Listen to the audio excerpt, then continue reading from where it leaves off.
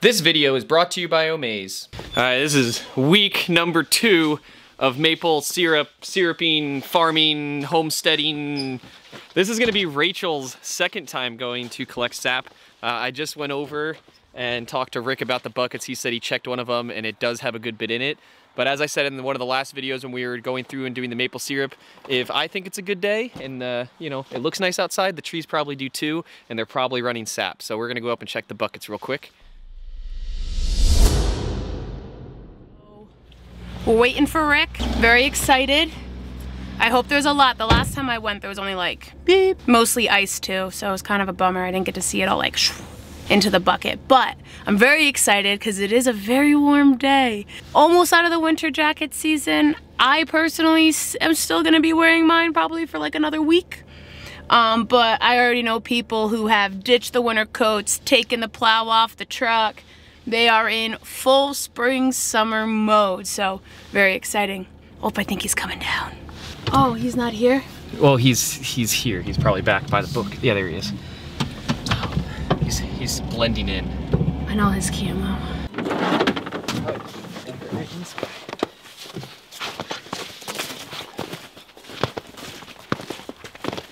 Ooh, wait. We're boiling, Rick. Wait, we get paid? In sugar gold. It's the best form of payment. The sweetest kind. I think that's more than the first time we did it. Bluebird Day. You can see the lake.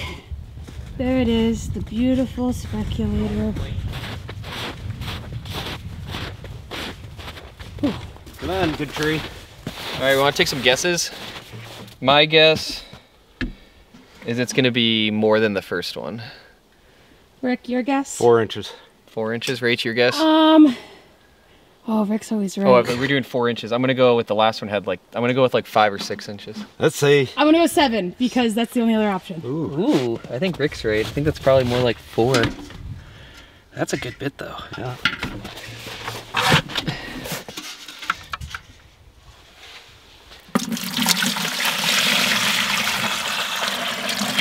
Our winner. Winner. Our winner, Mr. Rick. He's got years of experience. It's not fair. That's what I was thinking. How many pancakes do you think we're gonna collect today then, Mike? Well, we got one bucket is 1 pancake right now, so we're going 7 buckets. So we got 7 pancakes. I'm going with a super stack. Super stack of pancakes. Rick's thinking big.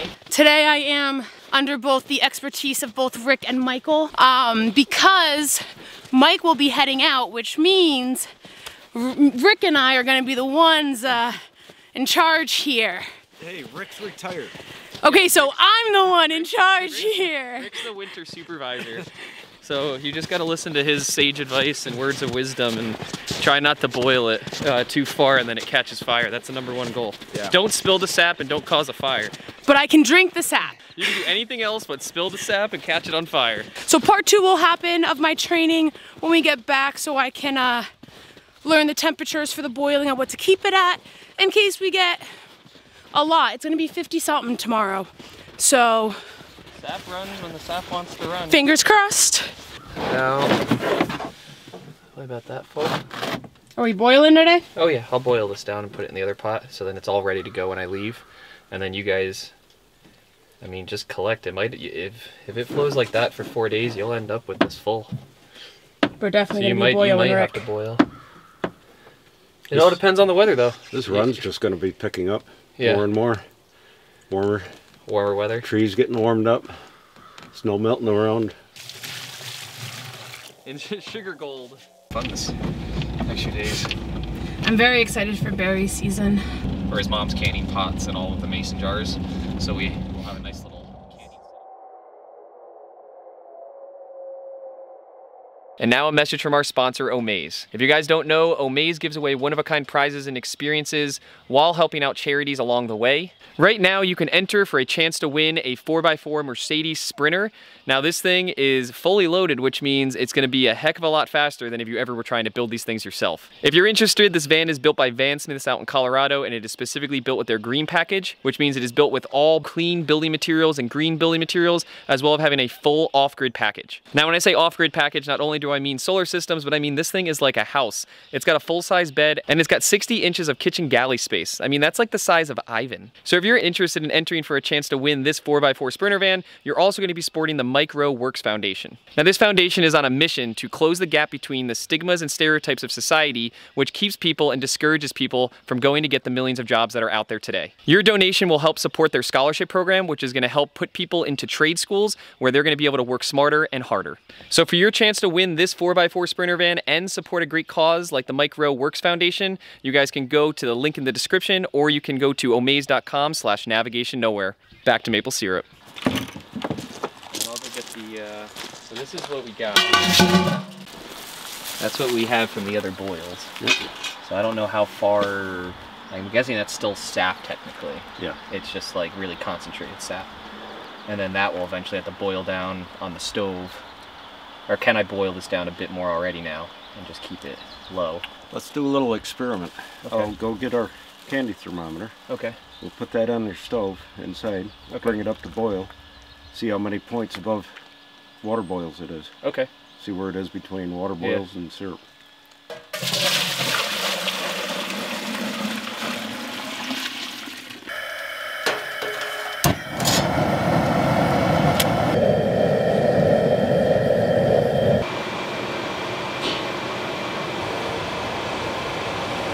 We've got our new sap out here starting to boil down. This is mostly a clear liquid, 98% water, you know, very low sugar content. And then we have our stuff inside, which has been the sap that we've been boiling down over the last week and a half, 2 weeks or so.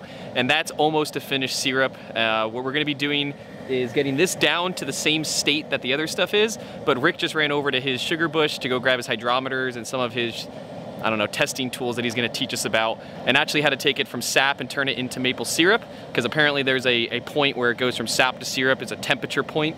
I don't know much about it just yet, but like I said, Rick's gonna teach us. So right now, we pretty much have to just wait for this to boil, that to boil, and then we can start. The fun thing is we might even have pancakes by the end of this video. We might have pancakes, or waffles, or biscuits, I'm not too sure.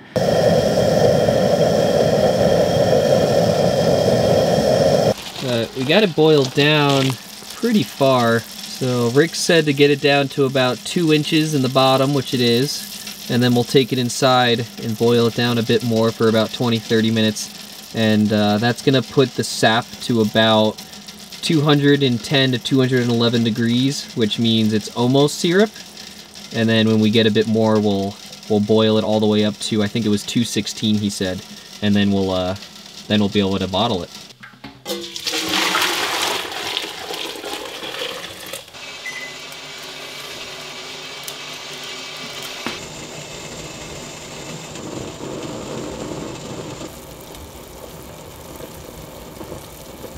So I have to head out for the weekend because I've got a wedding.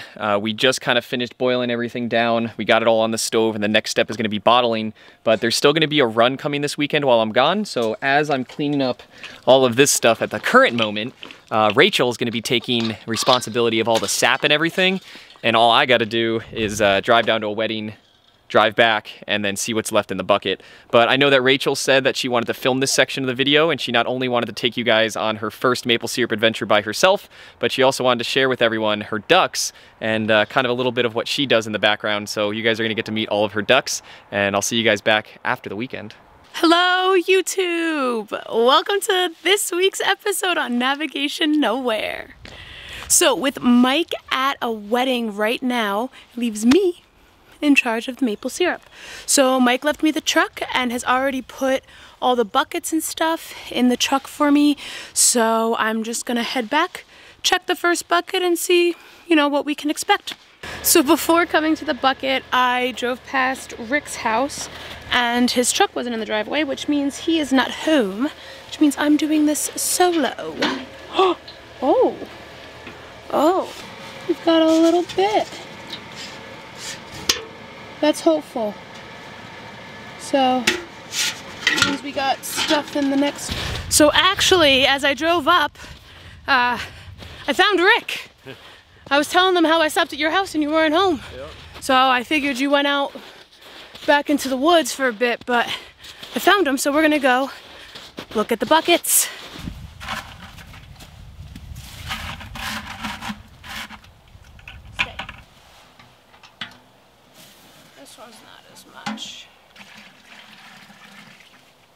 So I just got back to Mike's and after collecting all the syrup, so I wanted to show you how much syrup we got. Or I guess sap. It's not syrup yet. There we go. All that sap collected today. Tonight and tomorrow is supposed to rain all day. So I'll trudge out tomorrow and see what we have. But at this point, I don't think Rick and I are gonna boil until after Michael gets back, just because one, he loves to boil and be a part of that process. But two, with the rain being here all day, we're not gonna wanna sit outside and boil. That would bring us to Sunday, and by that time we might as well wait another day for Michael to get back. So I'm gonna clean all this up, put it all away, get it ready for tomorrow, and then we are gonna go stop in at my ducks, check in on them, see how they're doing. So let's go. So before I do anything with the ducks outside, I first have to prepare them their treat. And I think it might be shocking to see what their favorite thing to eat is.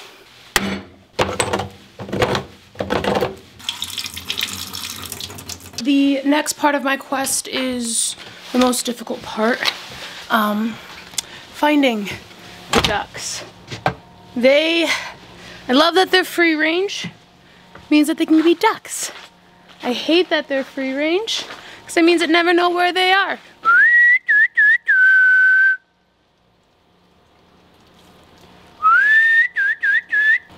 And it's time for their afternoon nap, which means no one's gonna answer me. Oh, did I get lucky? Oh, look at them.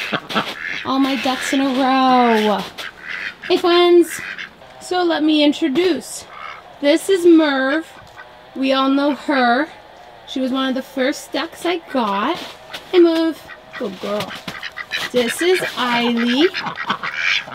He's one of my friend's ducks that I've taken in. That's Reggie. And that's Remy. They're siblings. Remy gives me most of my eggs. And I started raising Reggie and then I gave him to a friend and then she gave him back because she moved. No, that's Merv. Hi Merv. This is the one we all know and love as Merv. Sorry I didn't see you over there, girl. Which means that Ike. And then these two right here, they're the only two ducklings I ordered off the internet. The black one is Seymour and the gray one is Louie. They're very pretty ducks. So these are the homies, all the homies. Want some peas? Come on, ducks! I have peas! Ah, oh, here they come.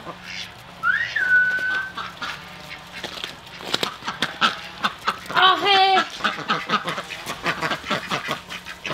Girl.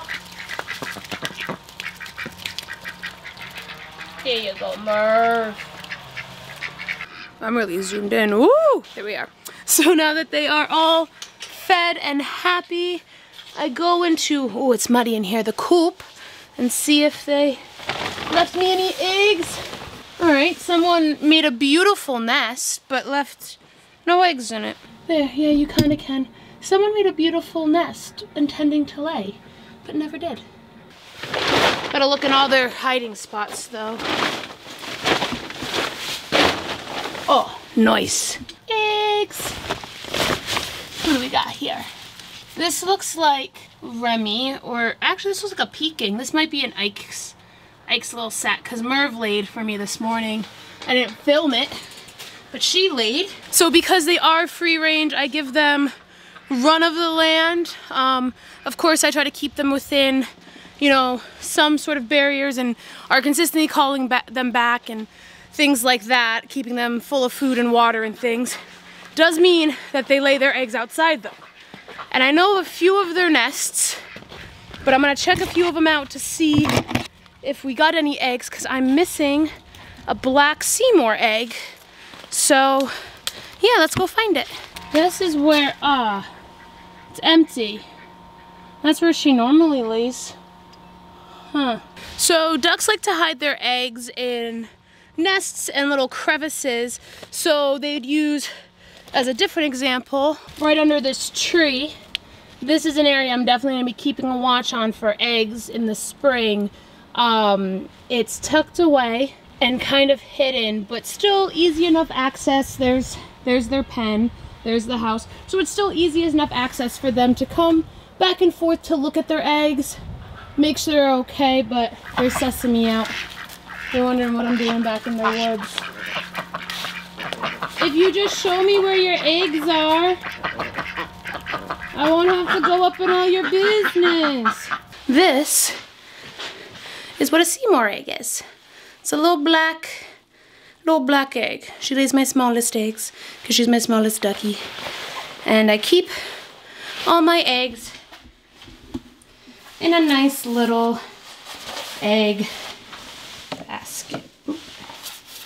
So now they're basically good until this evening when I lock them up. I just sit and watch them because I think they're funny. So if you'd like to watch them with me, here you are.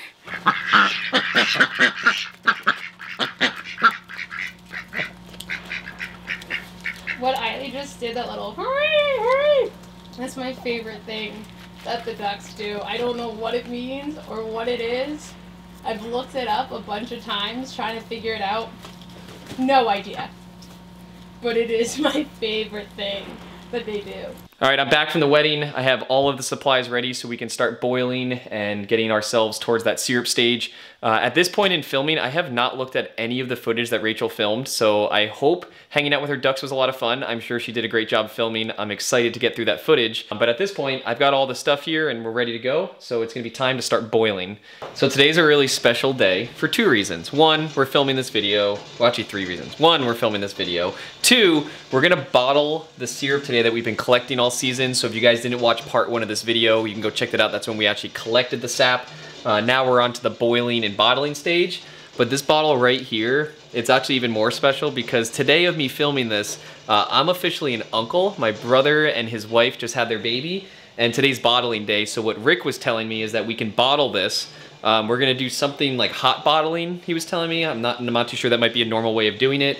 But essentially this bottle will be able to last for a really long time in a non-sunlit area. So I'm gonna give this to Finn, who's now my nephew, and this is gonna be the bottle that was bottled on the day he was born. So Finn, in many years when you watch this video out on the internet, this is the day that we bottled this, and happened to be today. Rick just ran over to his house to get the hydrometer, a bunch of other things. I've got the sap pretty much boiled down. Rick told me to stop drinking it because we won't end up with any syrup by the end of this. But it tastes so good and the house smells so good. We've got quite a few different bottles here right now. We've got this one, which is kind of more of like a pour bottle that you would keep in a house. This is gonna be mine. I'm gonna fill this up for me for the summer.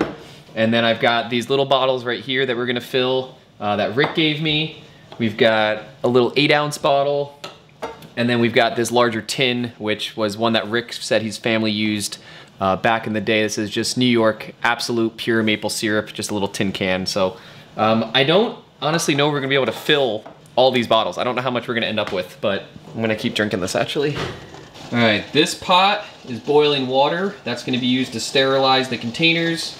And then this pot is our boiling sap, which is soon to be syrup, and we'll put it in there.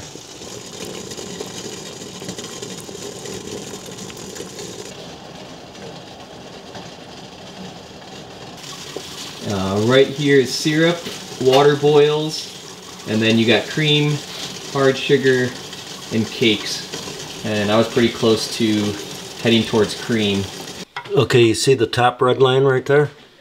Yep. That's syrup. Okay. So, ooh. You are heavy. Officially. That is 1, 2, 3, 4. So it's like 3 points heavy. Now, you need to make a decision. That's heavy syrup. Thicker, much thicker than what it needs to be. See the black line below that red line? The black line. Ooh, I hit the microphone. Sorry. That's all right. The black line right there. So that black line below the red line. Yep. At the temperature that's at now, that's where this should be floating. Okay. So the higher it pops up, the heavier it is. farther it sinks down, the thinner it is. Yep. Now you could either add a little water to this to dilute it, which I don't. If we had some raw sap. We do. You have some raw sap? It's in the buckets. I just didn't collect it yet. What do you want to do? I want to go collect it. Go collect it. Okay. We got a really cold morning for the end of maple syrup season. It's like 9 degrees outside, but as you saw, Rick was just testing out the gravity or specific gravity of the syrup, and he asked me to run back out. We still have the buckets hung. There's about 2 inches of frozen sap inside of them, so we're gonna grab this bucket, melt that down, and then apparently we're gonna take a little bit of that sap and then dilute it back into the syrup that we have to try to get that specific gravity to where Rick wants it to be. Yeah, apparently what he was explaining to me was you can always make it, you know, a little bit thicker, or you can always make it thinner by adding a little bit of sap, but it's a heck of a lot harder to make it thicker. So we have it thick, now we want to thin it out a little bit, and then we should be good to go to bottle. Frozen chunk.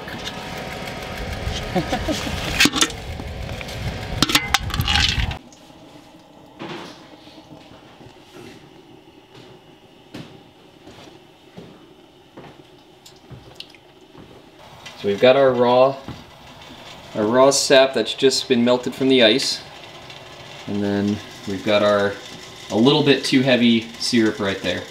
It's 3 lines below the syrup line. Mm-hmm. It was way above. I just threw that in, so it's. Oh, so now we would bring it back up to that line, test it again. Yeah, we're gonna come just above the syrup line. I remember where it was when we tested it, and it was way too thick. So I can get it very close with the thermometer. All right, Rick, round 2. Where are we at? We are light again. Oh, so that means we want to boil it a little more. Yep. Okay. You're right about on the red line. Come on, camera, focus. It's right on the red line. What we want is we want the dark line right below the red line. That would be specific gravity for maple syrup. All right. Quality of seal maple syrup. You say I know. So Don't spill any of that. I was It's gonna liquid gold. But just let it. Yeah, just pour it in. All right. Let it go through the. I was very anxious. Now you see why you said, "Good boy, go get the partridge." Good. Good boy. Good boy. Good boy. It's okay. Good boy. We got this. What a good boy. Oh my god, it's hilarious. Come on, dump it in there. You said not too fast though. Well, just don't go over the top of the pot. Ay, ay, ay. If I spill some, I'm in trouble. If I don't, I'm in trouble. I don't know what to do. This is liquid gold here, guys. All right. Now we just wait, right? Yep. Okay. Have you got some aluminum foil? Okay. Keep the heat in that. Come on, Mike. Hurry up. I'm going. It's cooling down. You gotta hurry it up. I think he's making half this stuff up. He is. You got this good? Perfect. Say that again? Niter is poisonous. The niter is what you filter out of the pure maple syrup.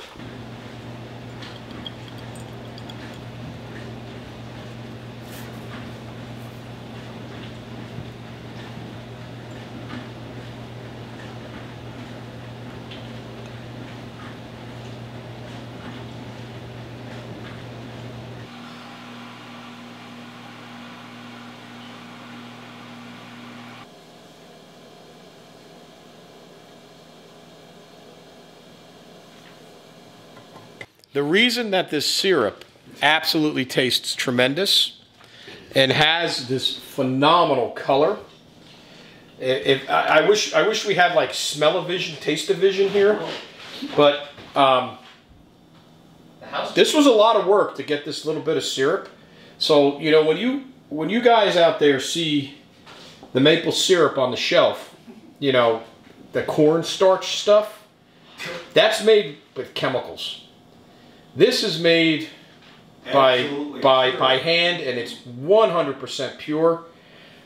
There's a lot of work that goes into this, a lot of energy that goes into this. But the reason that this syrup is in such great condition is because of this man. Right? When He you go is the expert. when you go to a local sugar maker and he asks for $45 for a gallon of maple syrup, you're getting a bargain. Trust me. the work that goes into this is, you will not see all the work that went into this on this tape, this video. It's a tremendous amount. Now Michael used propane to heat this sap to make the syrup. And how much propane did you use? Half of a 20-pound tank I used. How many gallons of sap did you ultimately end up getting? I think we only got about 20, honestly. 20 gallons of sap out of 7 buckets from 4 trees. If you figure... No, it'd be like 4, I think we had 4 runs of good... Think of a 30-gallon barrel. You take a 30-gallon barrel, it's about this big around, stands this tall. If you took that of sap and you boil it down and you make 29 gallons of steam go into the air, you end up with 1 gallon of syrup. 1 gallon of syrup. How many cords of wood? 18, 20, 25 cords. Now full cords. Yeah. Those aren't face cords. Those are 4 foot by 4 foot by 8 foot. 4 foot by 4 foot by 8 foot. By 8 foot. And who gave you the wood? I went in the woods and asked the trees to give up their wood to make the syrup. So you not only cut the trees. Yes. You skidded the trees. Skidded the trees, blocked the trees, split the trees, stacked the split in the woodshed, and then still collected. fed it, and then you got to take the ashes out. By the time you're done, you handle 1 stick of wood about 7 or 8 times before you're done with that 1 stick of freaking firewood that you throw it. So once again, when you pay $45 for a gallon of maple syrup, please appreciate it. It's cheap. Try it one time, and you will see. Do not waste it on a child. They pour it over everything. Do not waste it on kids. Give the kids the stuff that you buy in the grocery store. This stuff you save for the adults. Maybe you put it in your whiskey too. It goes great with whiskey. That's why we don't have a gallon. Well, it's the end of maple syrup season for us, at least. I was talking to Rick. I've decided I'm gonna pull my taps. I got 7 taps up on the hill. I have enough syrup to share with my friends for the summer. It was my first year doing this. I'm really happy with it. And one thing that Rick always tells me is you never want to upset the Adirondack gods. And I'm not going to try to go after another couple gallons of sap just to boil it down to like a quart. We've had a great season. We've had a lot of fun. Rick's been able to share those with me and also share it with all of you. So we're going to pull the taps tomorrow and just be happy with what we got. And we'll just start it back up next season. But the best part is, last day maple syrup season for me, the snow decided to show up and now it's just snowing. And thank you to Omaze for sponsoring this video. If you guys want to check out the link in the description, you can find out how you can win a brand new Sprinter van.